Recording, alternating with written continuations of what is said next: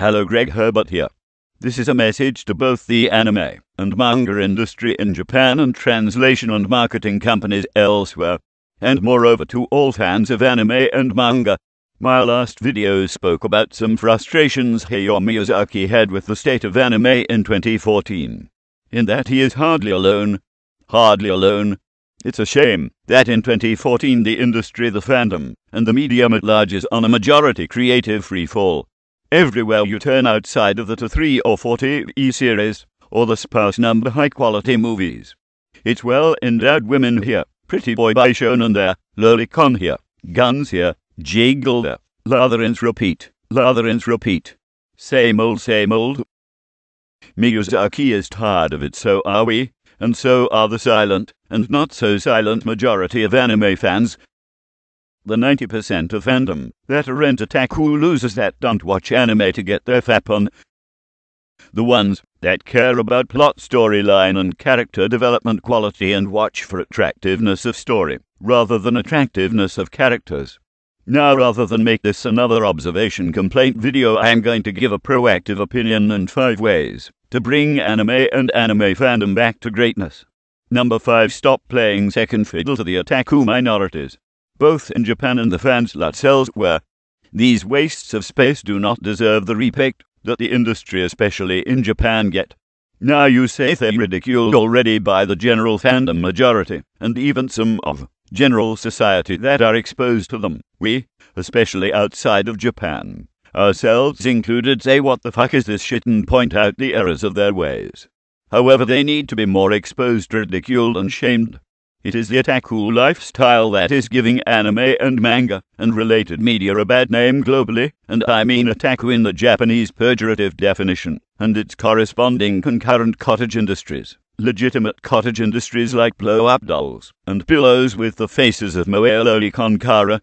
Not to mention the fanzines featuring yaoi and yuri relationships, non-canon stories, and anything that goes against the creators. Abusing creative license to make a small number of otaku happy, and in some cases fappy and wacky. There needs to be rules put in place by both creators, their affiliated publishers and production companies as applicable, and general fandom worldwide to discourage this otaku-friendly behavior. This will help advance the positive image of anime and manga globally, and help bring better quality anime to the forefront.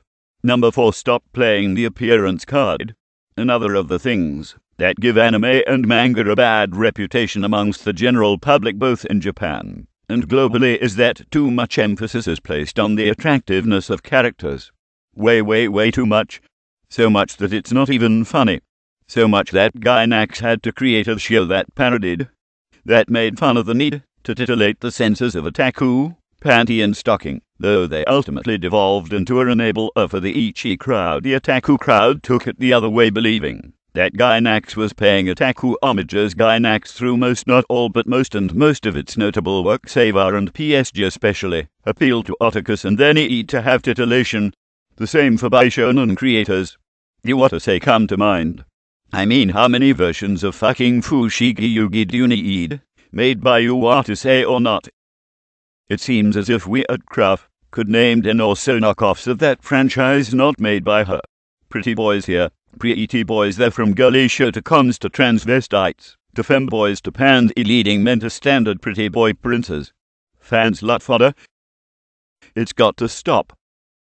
And softly ridiculing the need for so many creators do to take the T&A and abundant mission way to production is not the mode of which anime should go in 2014, 2015 and beyond. We, the anime fan community, need to really tell these creators to de-emphasize the looks quotient in these animes and mangas that are saturated with the presence of pretty good-looking characters that have no character, that have no emotions, dull like dishwater. Look at me, I'm attractive, love me for my looks, fap to me, whack off to me. No meaning, you know. Whatever happened to characters with meaning, and characters that grow up with the plot of the storyline, and grow as characters? You rarely see that in the forefront of anime culture, and if you do, you better get a shovel outside of a major picture from Miyazaki or like director. We need to concentrate more on the inside than the outside. 3. Likewise, there needs to be a moratorium say 3 years or so, on any new creative idea, be it manga, anime or other that is cliché bishnen, ichi, moe, borderline hentai fanservice heavy or dominated, or based on attractiveness of characters over plot, storylines or character developments. This should open the door for more quality anime and manga that actually have substance instead of just style. This may offend the die-hard otaku. It will make up for in new potential readers, watchers, and viewers of anime, manga and related media. Number 2. Young creators need to take heed to Hayao Miyazaki's cry to stop acting like otaku and start acting like creators. Creators need to get out of their musty apartments and explore the real world and meet people. This is how the world's greatest animators, both Japanese and others, got their inspirations. Walt Disney didn't get the idea for Mickey Mouse by reading comic strips. He actually found a real mouse scampering in his early studio. Miyazaki's crew at Studio Ghibli went and studied real wolves and other creatures for Princess Mononoke, one of their best-known hits. Why not make that the standard? I think that anime would be greatly helped if they stopped devoting their media to 100% flash and jiggle, and injected some reality and fresh ideas to the medium. Miyazaki is right when he chided the unprofessionalism of most of today's animators in Japan. That brings me to 1. Above everything, think outside the box and stop pandering the minority. Anime creators have so much talent and potential to do great things, but you still go around pandering to the otaku minority. Why are a majority of the creators in Japanese media so scared of offending otaku that they have to bore the rest of us with harems, both male and female, sexuality over the top, pretty boys and lolicons, and what's with the need to have main characters being teenagers or young 20-year-olds? Why can't we have a 40, 50, or dare say 60 or 70-year-old main character? Why not? It's time to be more egalitarian with concepts and broaden the horizons of opportunity. That's why many older fans originally came to the fandom. Let's stop with the banality and take the path of most resistance. And you that are like-minded, both creators that care and fans around the world, in and out of Japan, that are not in the otaku/fan-slut community. Let's get to spreading the message to the anime producers and manga creators. Call, write and email to these producers, artists, animators and creators of these animes and mangas.